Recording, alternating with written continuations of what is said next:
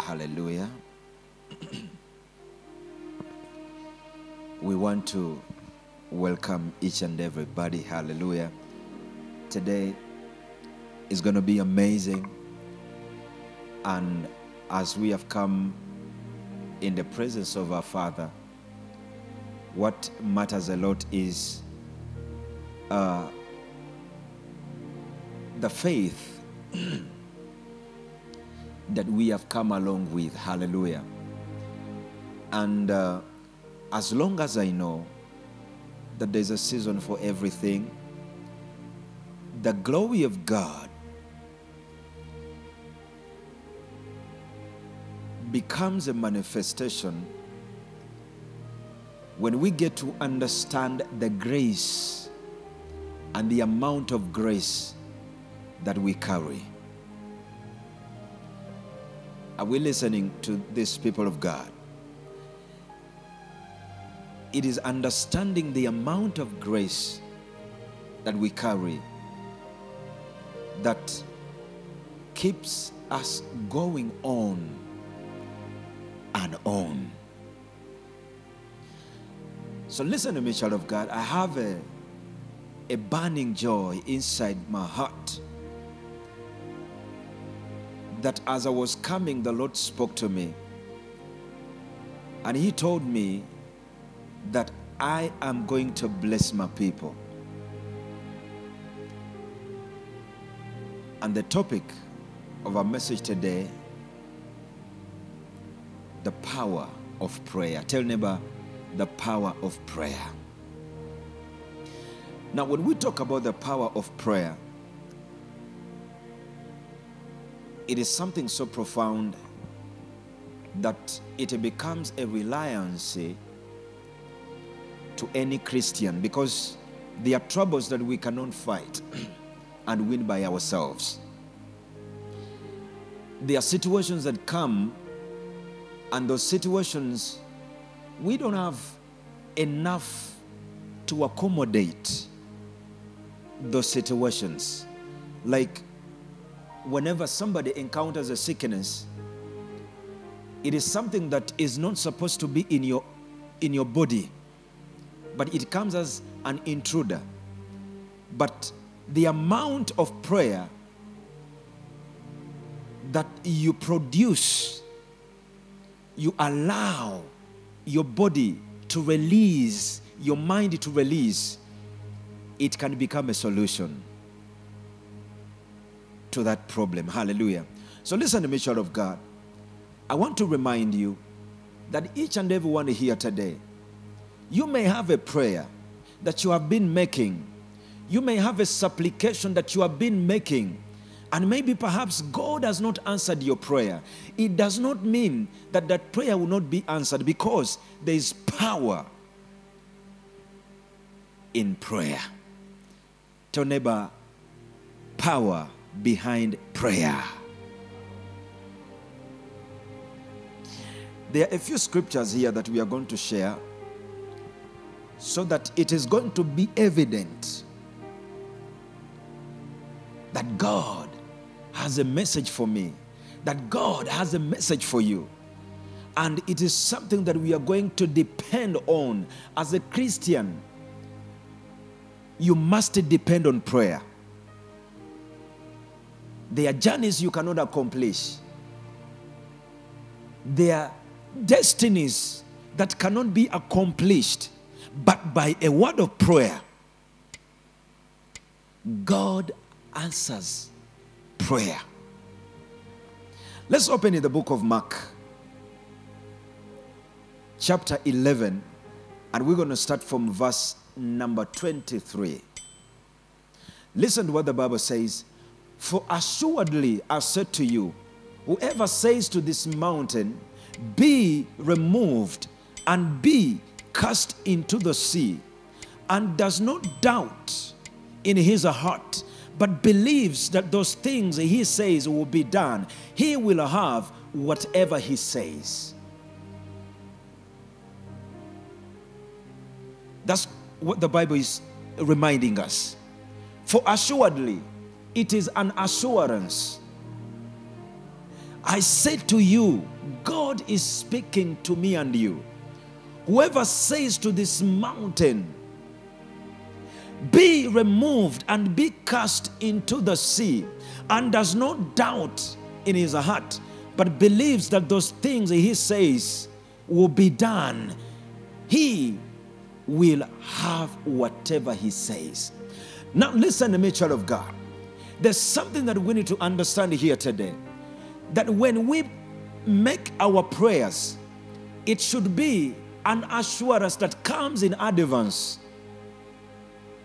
For assuredly, I say to you, whoever, God does not consider age. He doesn't mind about the situation around you. He doesn't mind about how big, how giant, how small you are.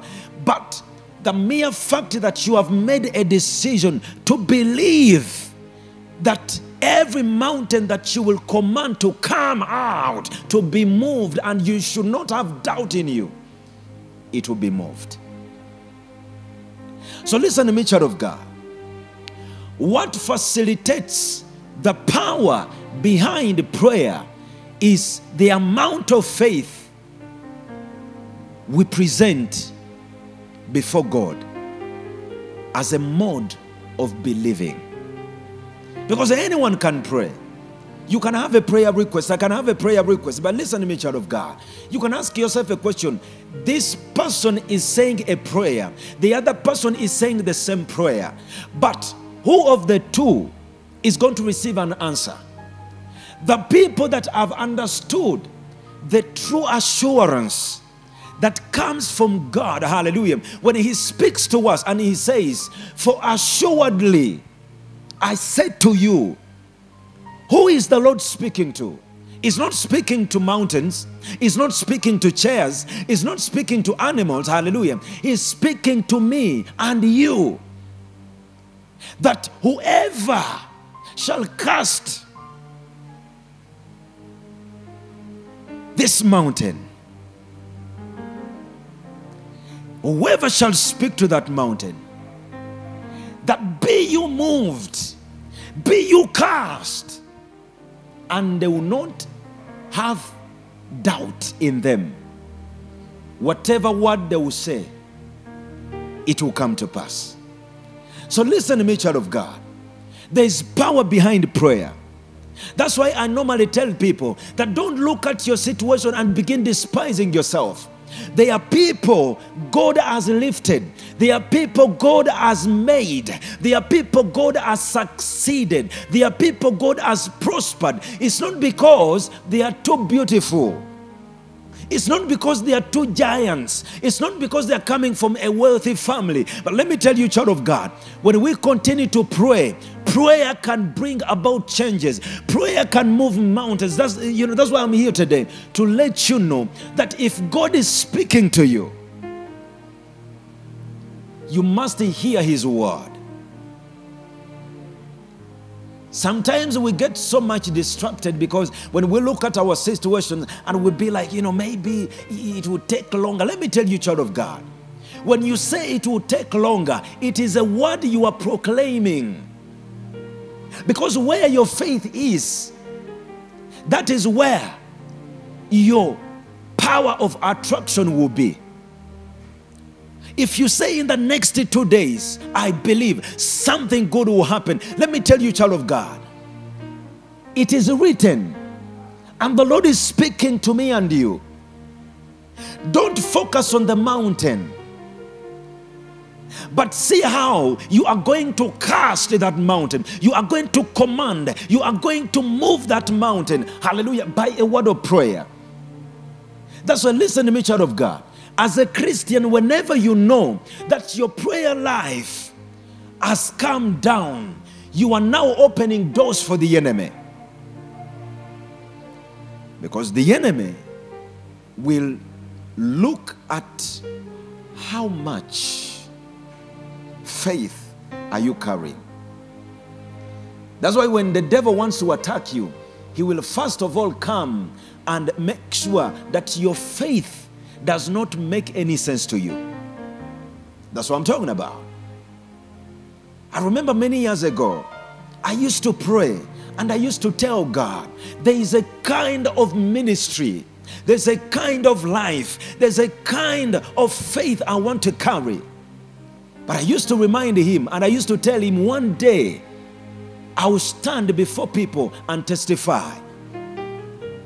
Because that is where my faith was. That is where my believing was. Hallelujah. That's where, my power of attraction was. Because there is power in prayer.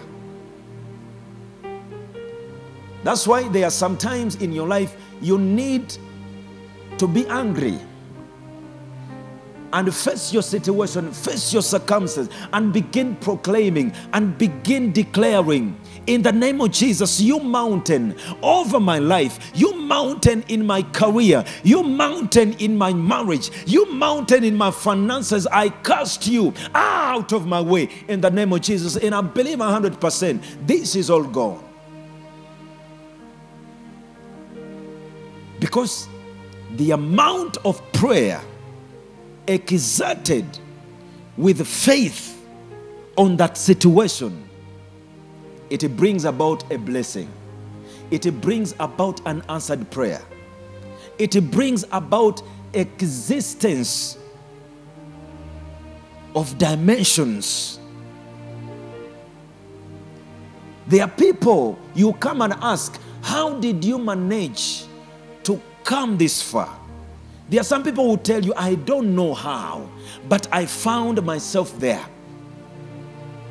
And when you ask them, how did you used to live your life before? They will tell you, my sister, my brother, I don't even want to say anything, because my life before, it did not even have a description.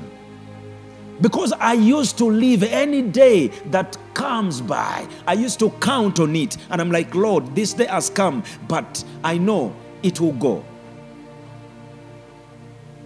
But whenever they went through a circumstance and they reminded themselves that it is all about prayer, there's a time your family cannot help you. There's a time even the people around you, they cannot help you. There's a time even the people that you expect to make a way for you, they will close that door for you. So how are you going to survive as a Christian? The devotion to prayer can make a drastic change, can bring about a drastic change in your life.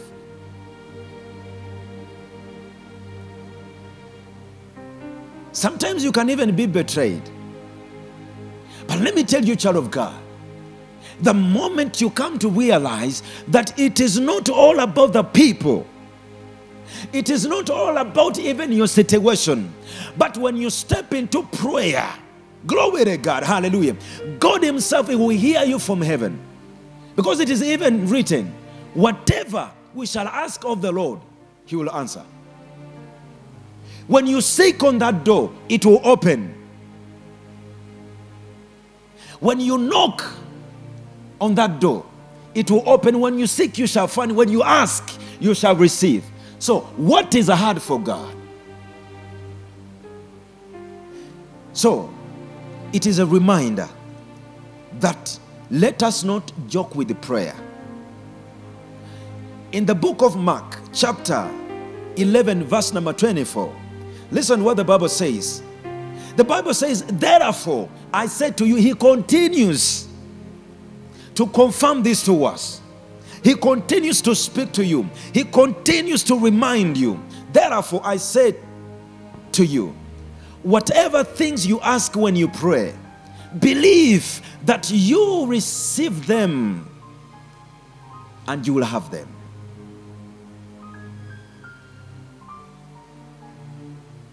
The most devastating moment in a life of a Christian is when they begin to pray and they don't apply faith on a prayer that they have been praying, on a prayer that has been made. Because listen to me, child of God, it is like somebody walking and whatever they are saying, they are just murmuring. And even the people around them, they don't understand what they are saying. A prayer that does not have a description of faith, it is a prayer that will be unanswered. When you pray, believe that you have already received it.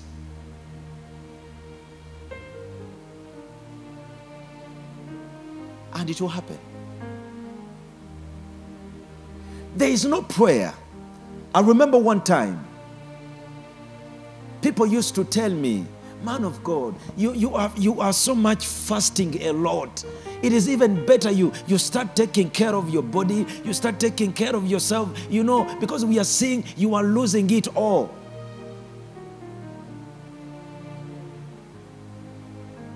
That is what people can say.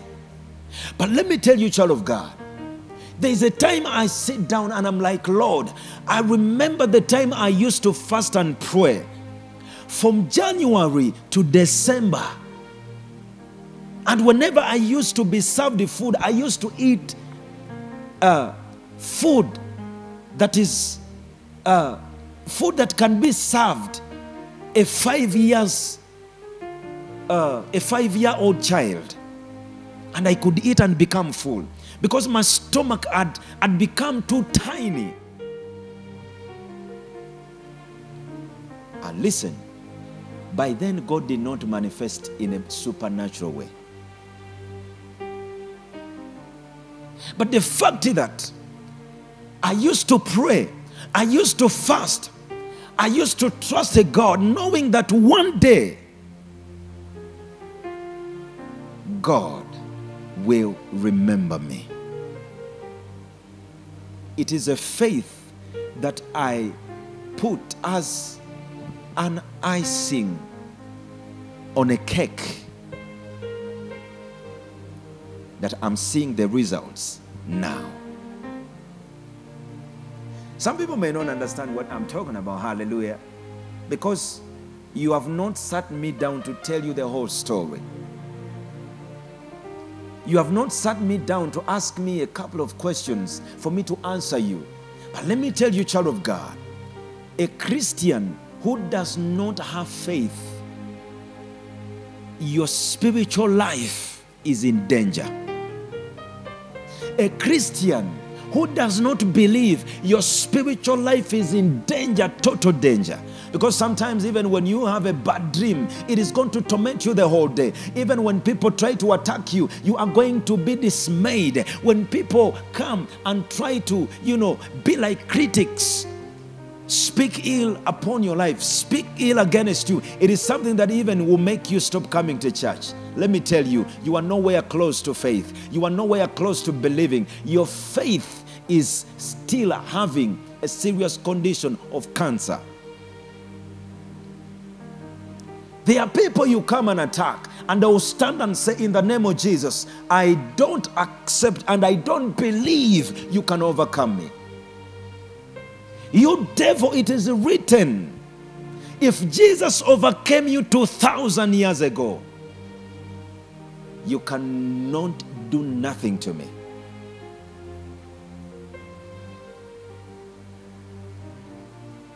Are we communicating? Are we together? There's a time I used to preach to empty chairs, and I used to smile. And I told God that it is not all about how many people who are filling those chairs, but the few that you have chosen to receive the word and go take it, digest it. That is what makes up a kingdom of God. Are we communicating? So listen to me, child of God. We are in His presence, and I want to remind you that there is power in prayer. Ever since I decided to serve God with the whole of my life, I've seen God. I have seen God. Listen to me. Before we pray, let's open in the book of 1 John, chapter 5, verse number 14. 1 John, chapter 5, verse number 14. Listen to me, child of God. The Bible says, now, this is the confidence that we have in him, that if we ask anything according to his will, my God, he hears us. Prayer is a confidence that we gain, that we obtain. Hallelujah. Because listen to me, child of God. You can run to somebody and you tell them about your problems and they will tell you it shall be well. But you can decide to learn that if God comes on the scene, it becomes different. You know, now this is the confidence that we have in him. Who answers prayer is God. Who heals is God. Who delivers is God. So the prayer that you're making, it should be a living confidence that you carry on from time to time. Hallelujah. Am I speaking to somebody here today? Because listen to me, child of God, that if we ask anything according to his will, he hears us. I rather walk along with the will of God than the will of man. That's what I'm talking about. That's why, listen to me, child of God. When you trust is so much people, when your trust is so much in the people, you end up getting disappointed. But listen to me, child of God. The confidence that we have in prayer, it is in God. Whenever I pray, I know that man will never answer my prayer. But God in heaven will answer my prayer. He will even give me more than enough than what I asked for. Are we communicating? So listen to me, child of God. I know we have few people here today, but this message is for you. Because there's somebody here, you might be going through a circumstance, and when you look at your left, your right, your front, your back, nothing seems to be like any help. But let me tell you, child of God, when you position yourself and you be like, now, Lord, I want to lift up my confidence in you.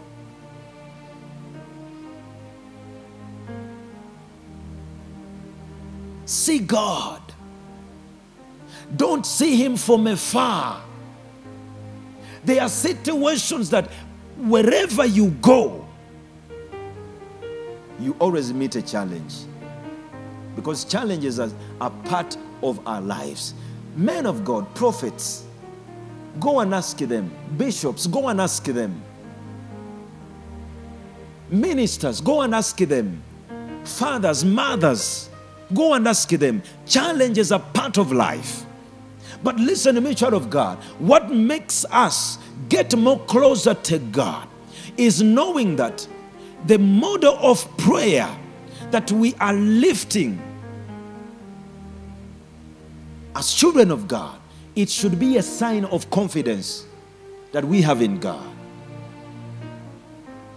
Lord, I know it may seem to be dark, but as long as I pray, I am about to see the light of God. That confidence. That's why even sometimes when we are dealing with the spiritual matters, when a person stands before a man of God and you want to drive that demon out of them, if it is a vigorous demon, you must stand with confidence. Your spirit, in the mighty name of Jesus, I command you out in Jesus' mighty name. Because your confidence is in God. Your prayer is a mode of confidence that brings down strongholds, that brings down miracles, signs and wonders in Jesus' mighty name. That's what I'm talking about. So my brother, my sister, be confident in the Lord. Be confident amidst your situation. You have a stand and say, Lord, I know as long as I'm with you, Ntapenya. As long as I'm with you, ntafanikiwa. As long as I'm with you,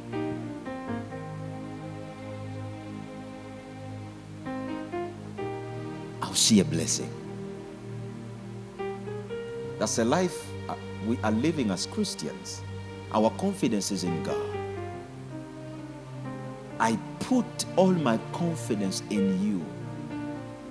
Even when they sack you from that job, stand confidently and say, Lord, I know as long as you are in heaven, there is another opportunity for me. Any door that closes, there's always an open door.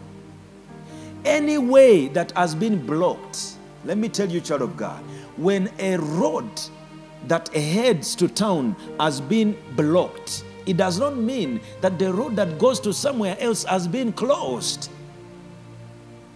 Walk with confidence, knowing that God, Him who hears prayer and answers prayer according to His purposes,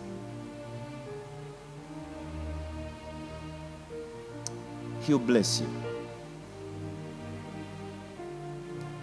There are things as a Christian that they should not even worry you. How? Why do you cry the whole day? Why do you cry the whole night? Where is your confidence? Why do you complain the whole day? Why do you ask God questions the whole day? Where is your confidence? Come on, child of God. Where is your confidence?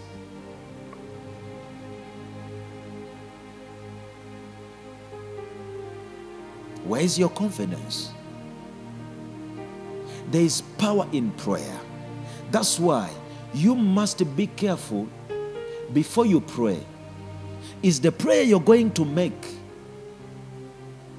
does it rhyme with what you want? Is it what you exactly want? Do you make a prayer because somebody else testified and you be like, Lord, I want the same blessing? Come on, child of God. You may not have the same ability to sustain and maintain that same blessing. That's why, be careful. It is even better you shut up until you know that the prayer that you are going to make is the right prayer.